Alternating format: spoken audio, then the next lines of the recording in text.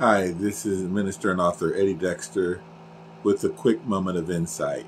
And you know that I have shared that most of the time that you will see me on the internet is in something that is recorded.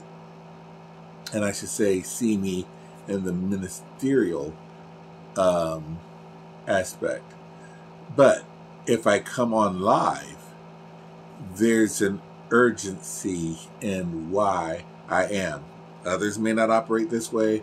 This is just how the Lord in this season has led me to operate. And it's beneficial not only for you, but mainly beneficial for me. But with that being said, I'm coming at you a little bit past 11 to share this with you because I ran across something on the interwebs, and it just really made me shake my head. And the Lord dropped this in my spirit, and He wanted me to share this with you. So, reading a comment about, well, there was a sporting event, and at the sporting event, people were giving some sort of a cheer. Nothing wrong with cheering at a sporting event. I mean, I cheer whenever I'm watching my Tampa Bay Rays or my Buccaneers play. But if you're cheering something that's based upon a profanity, you're not being really a representative of Christ, aren't you? Well, they were cheering because they felt like they belonged. And a lot of people who profess to be Christian are doing so because they, well, there's an old worldly song that says, "How deep is your love?" And it makes me wonder whether these folks profess Christ because it was the thing to do in their community, in their social circle. It was the thing to do. And it's really like a country club, if you will, where people gather and they, after the preacher preaches, they get together and they dine, and it's just a nice social gathering. Well, there was this survey, and it's done by a group called Lifeway Research. And they say they surveyed 1,005 Americans. And these folks who did this survey, 54% of them believe that religious freedom is eroding. To be more precise, they feel that Christians are facing growing intolerance. And I've heard people verbally and by writ say that, oh, well, we're being persecuted. We're being persecuted, but we're going to change that. We're going to put in politicians and judges and everything, and we're going to turn things around. And I shook my head, and I'm like, why? Why are these folks so interested in being accepted and being liked? And the Lord whispered this to me. He says, the reason why so many around the world, but particularly in America, are being turned off by Christians is because they're not liked because they want to be liked. Yeah, y'all don't hear. You want to be liked. You want everybody to feel as you feel, or to believe as you believe. And, you know, that's human nature. I would like people to feel the way I feel about certain things, or to believe the way that I believe about certain things. You know, I guess every one of us could say, the world would be perfect if everyone was just like me. But it doesn't work that way, does it? The purpose of being, well, the term Christian was really was originally a term of derision. And I prefer the word saint, because that's what the Bible really calls those who believe. We are the saints of God. So, for we who believe, I delivered a message, and the Lord told me to put it back up. What time is it? Okay, I'll still have time. He told me to put it back up for others to view it. And the message was titled, Why Jesus? And it is really a message not for the saints, but for those who are on the outside looking in. And so that's my focus is for those folks, for those who are on the outside looking in. Too often, ministers, we preach to the choir, but we're not preaching. We're not preaching to the folks in the pew, but we're not preaching to the folks on the street. So when I come to you like this is me coming to you who are in the pew to edify you. This is an edification. This is for those that are within. But on the outside, you know, that's where I'm really fishing. I'm really fishing, trying to get those on the outside looking in. God help me. So, a lot of people have failed the Matthew 24:24 test because they want someone who will do their bidding, even though it's contrary to really what the Word of God says. Well, what's the Matthew 24:24 test? Well, I'm glad you asked. Matthew 24:24 reads,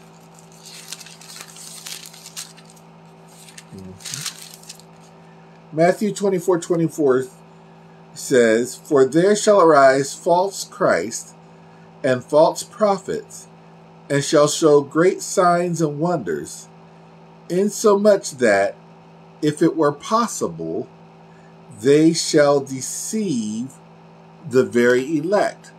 A lot of folks have hung their hung their wagon rather upon a falling star, whether that is someone in entertainment, or let me be point blank and frank, politicians.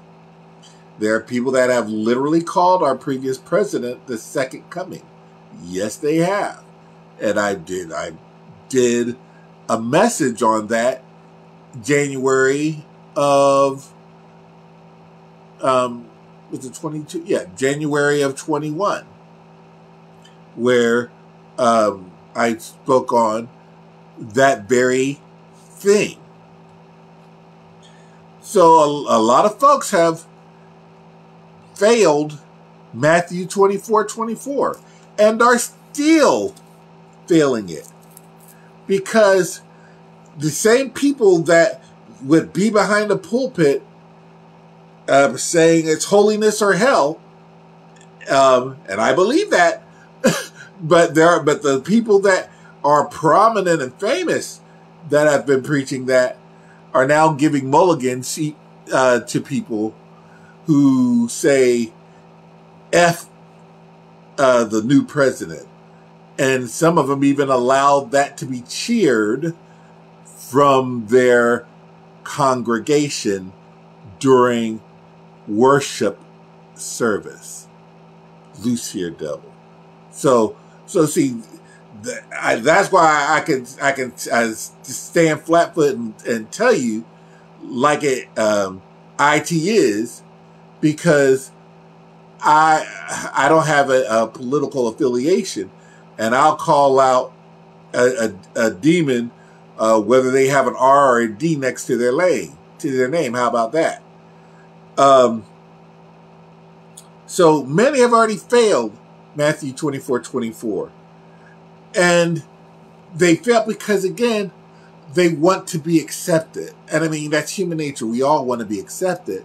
But when you are a saint of God, one, your life goal is, once you've accepted salvation through Jesus Christ, what comes after that, again, I alluded to the message, why Jesus, what comes, the main thing of why Jesus is because you want to be able to, when we transition from this mortal life to immortal, you want to be at peace with the one who created you, the one who created all. And God loves you, and he doesn't want none to perish. But I didn't mean to get too deep or to redo this message of why Jesus, but I have to touch on it real quick. The reason why there is a place of eternal condemnation and torment isn't because God's a big, mean, nasty, but because his presence is, he is pure power, pure love, incorruptible. And so the corruptible cannot speak, Holy Ghost. The corruptible cannot dwell in his presence. And because of that, there's no place for you to stand. How are you supposed to stand in the Holy of Holies? My God, from Zion. And you're corruptible. So the reason why people during the final judgment, people are ushered off to the lake of fire to join death and hell, because death and hell shall be thrown into the lake of fire, is because there's no room. There's no room in the end. There's no room for the incorruptible in the presence of God. So there's no other place for you. You can't walk down those streets of gold. You can't gaze at those pearly gates. There's no place for you. There's this anime that I love called Inuyasha, and there was a saga in the story where they had to find the demon Nuraku. And Nuraku took that which was holy, and he twisted it around, and he put up, and he used a monk to erect a barrier around the sacred mountain to shield him. He convinced this monk and bewitched him, and so the monk had a barrier. And so the thing is that if a demon tried to enter into that barrier, they would be purified, because again, there's no, the impure cannot stand the pure.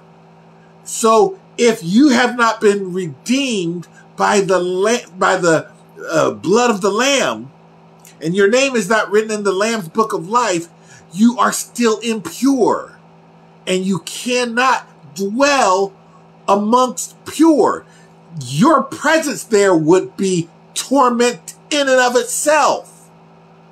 My God from Zion. So there's no other place for you. You rejected the one who purifies you and I. And so there's no other place for you. Hallelujah. Thank you, Jesus. I see you, Apostle Willis. God bless you. God bless you. So the first part of why Jesus spoke on this thing, on the need to have Jesus as your Savior. So when we translate from mortal to immortal, we can stand in the presence of God, made righteous, reunited with the one who loved us first. Glory to God. So that's the first part. The second part why we become saints of God, why we're made the righteousness of God, is to make disciples of men. Now, we may not all be called to preach or to teach, but we are all called to live a peaceful and upright life. And we're all called to, at some point in our walk, tell somebody why we live the way we live, why we are the way we are. We are to introduce people to Jesus Christ. Hallelujah. That's why. That is why. So when we, glory to God, are living this life, the only way that we can truly live it is not just by saying, okay, I'm saved. I'm saved now. I made it. You're I keep on going back to these previous messages that I taught. When you get saved, that is a tithe of your time. That's just the 10%. That's just the beginning. Then you have the rest of your life, the other 90% that you want to give. That offering that is holy and acceptable unto God. Hallelujah. Glory to God. So, that means that we are to become disciples. We are to be followers and imitators of Christ. That's it. We're supposed to want to please Him. And we want to be like Him. And we want to do the things that He did. Our heart's desire should be to be like Him. And we should always be mindful of who we are.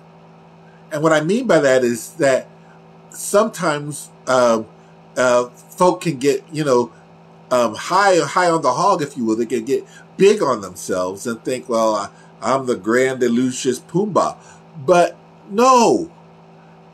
Every day I tell the Lord that I thank Him.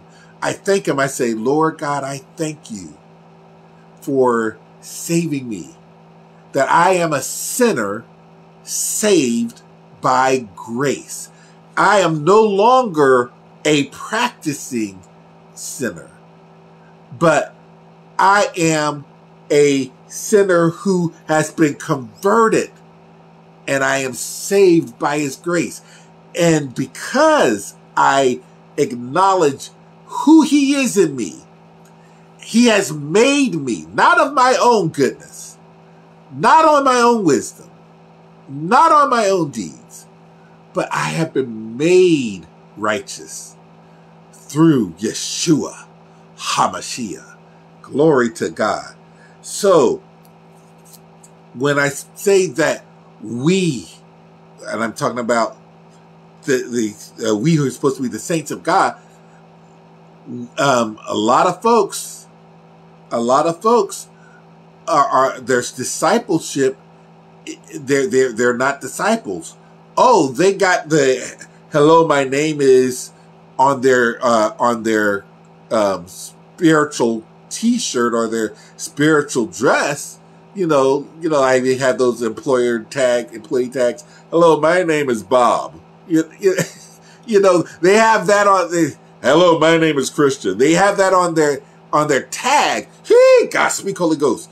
But is it written on their forehead? Shayabosi, by the blood of Christ. Did Jesus mark you? Or did you accept the mark of the beast? My God from Zion. So, because so many have failed Matthew 24:24, and they want to be accepted, well, we're going to get judges, and the judges are going to make sure that everybody does what we believe. We're going to get politicians, and we're going to make sure they all do what we believe. But what did Jesus have to say about that? Luke, the 6th chapter, the 22nd and the 23rd verse. This is what Jesus had to say. Blessed are ye when men shall hate you. That's good news. Blessed are ye when men shall hate you, and when they shall separate you from their company. Oh, yeah, you one of them. You too holy. You too self-righteous. I can't deal with you. They don't want you to be with them. That's good news. Listen, it says, and shall reproach you, and cast out your name as evil. My God from Zion. For the Son of Man's sake. See, what's happening right now? Why this little survey here that I alluded to by Lifeway Research and these people who got their little feelings hurt, saying, "Oh, we're being persecuted. America doesn't love us anymore."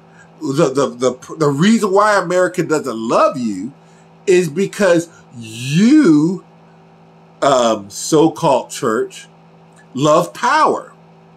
Some of you all love the color of your skin. White supremacists, looking at you. So, and you put up and do a lot of things in the name of God, a lot of things in the name of Christ. My God from Zion. Yet he's holding the judgment bowls.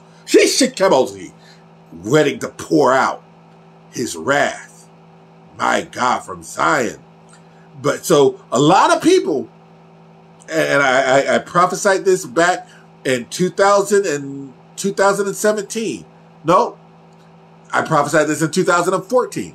I said, God is pulling back the cover on a lot of things that have been going on with the so-called church.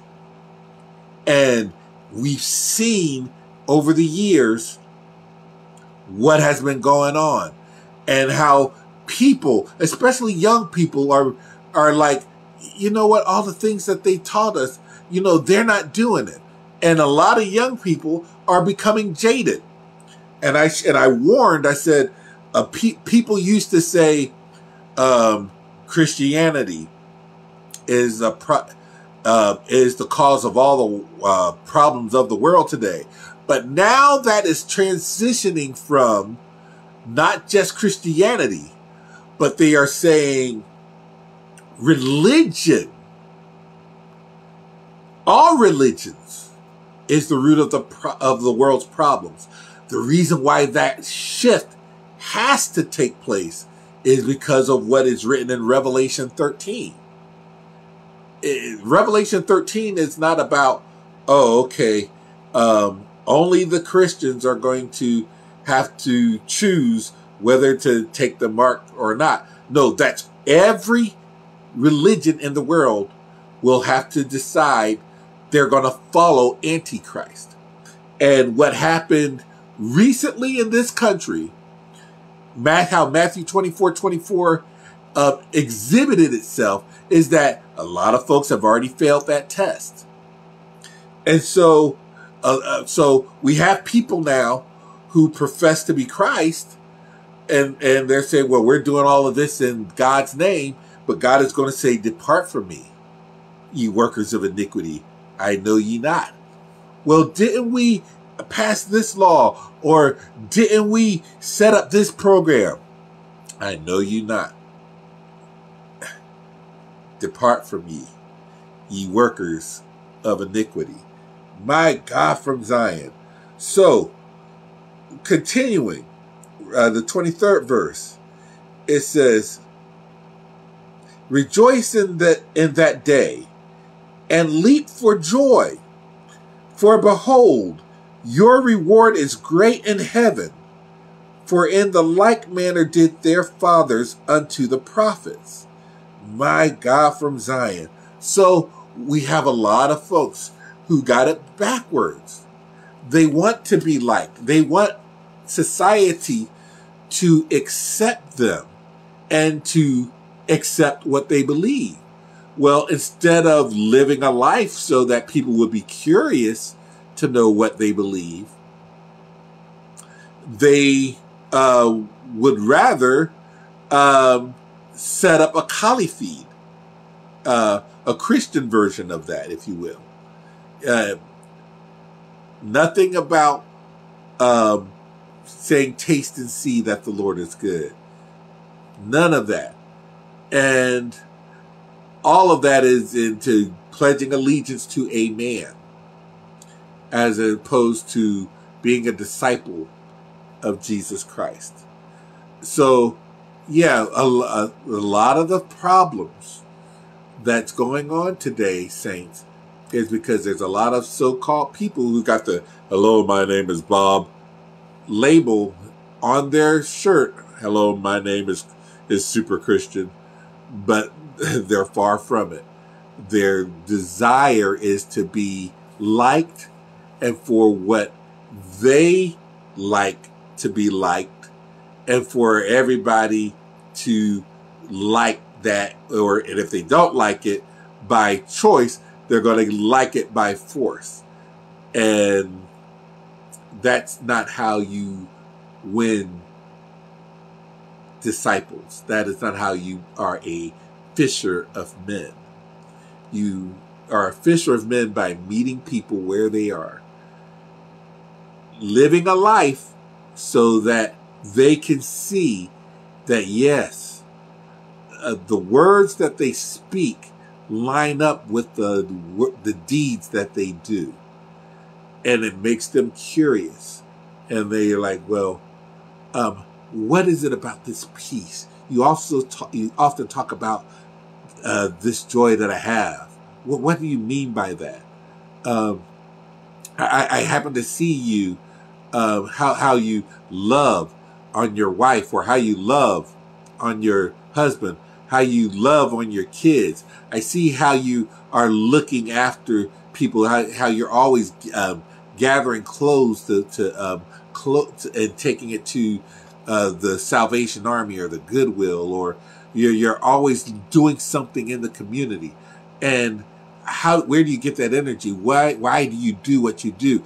We should live a life as disciples of Christ that it piques the curiosity of our neighbors, and that love, that genuine love, is what's going to change the hearts of men. Not the deeds that we do. That's tinkling brass and a sounding cymbal.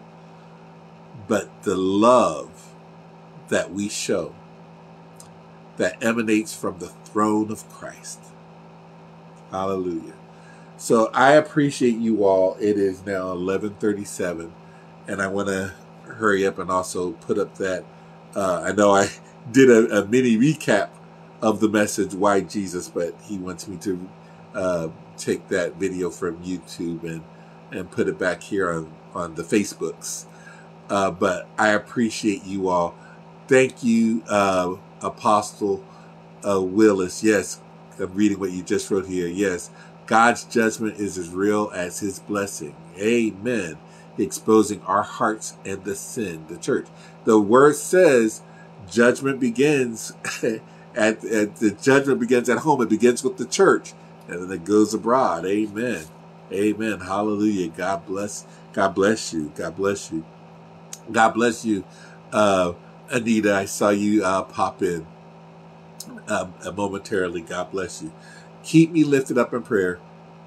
Again, I don't come on live often, and that is just how the Lord has led me, because he says, well, whether you're live or whether you air a previously recorded message, the people that want to know are going to know. The people that want to feast on the word, whether you're posting your own message or whether you're promoting other men and women of God, because I do that on my page. It's not about me. It's about all the men and women of God who are preaching and sharing the good news. They're going to want to hear that. Amen. And Tammy, whenever you deliver a message, please tag me in it so that I can make sure that I put it on my Insight ministry page. Because again, I'm about getting the word out. Where it doesn't have to come from my lips. It just has to come from willing vessels. God bless. Hallelujah. So keep me lifted up in prayer. I need your prayers. Really, really do. And pray that the outreach that I'm doing, I'm gathering a lot of young, excited followers on TikTok. I hate that platform, to be honest with you. A lot of weird governmental stuff that I don't like about it. But one, it's a great promotional tool for my books, and two, a lot of young people use TikTok, and because they do, it presents me the opportunity and the privilege to slowly pull them in and have them saying, you know what, this guy, he's always positive, and he's always talking about the Lord. Yeah, he talks about anime and manga, but yeah, he also talks about the Lord, and he makes me feel like maybe I need to know this Jesus too. So please keep me in your prayer so that whatever I do, it's as unto the Lord and not unto myself, and that I'm effective in what I'm doing. Amen. Amen. Okay. I love you all. Thank you for tuning in. God bless you. May you have a fantastic week ahead. And until next time, continue to live victoriously. Hallelujah. An outlet for the Lord. And in this hour, we have to reach the young. This generation, much of it is lost as far as the kingdom of God goes. Thank you, Apostle Willis. Thank you so much. God bless you all. We'll talk to you soon.